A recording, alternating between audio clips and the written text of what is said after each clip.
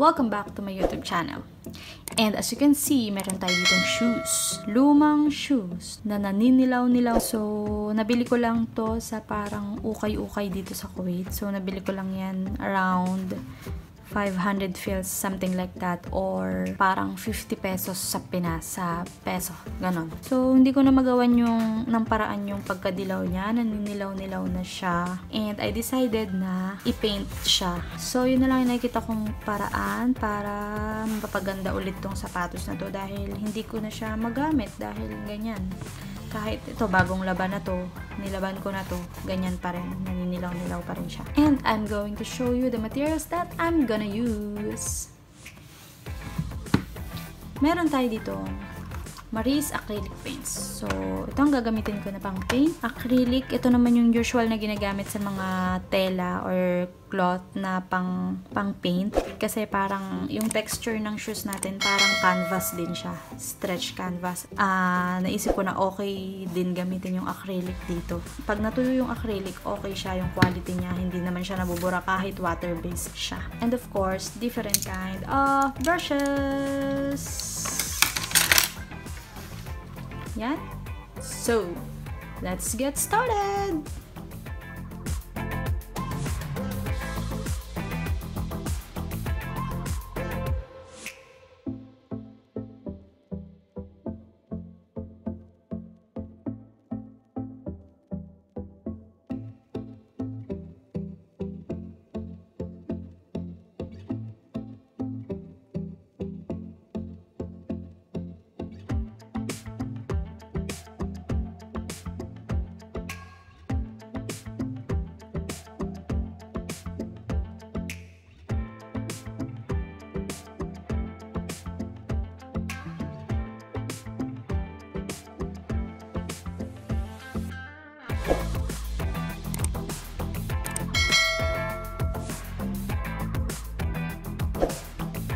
Then, after nating malagyan ng sketch yung shoes, bago natin pinturahan, lalagyan natin ng tape yung mga parts na hindi natin kailangang pinturahan.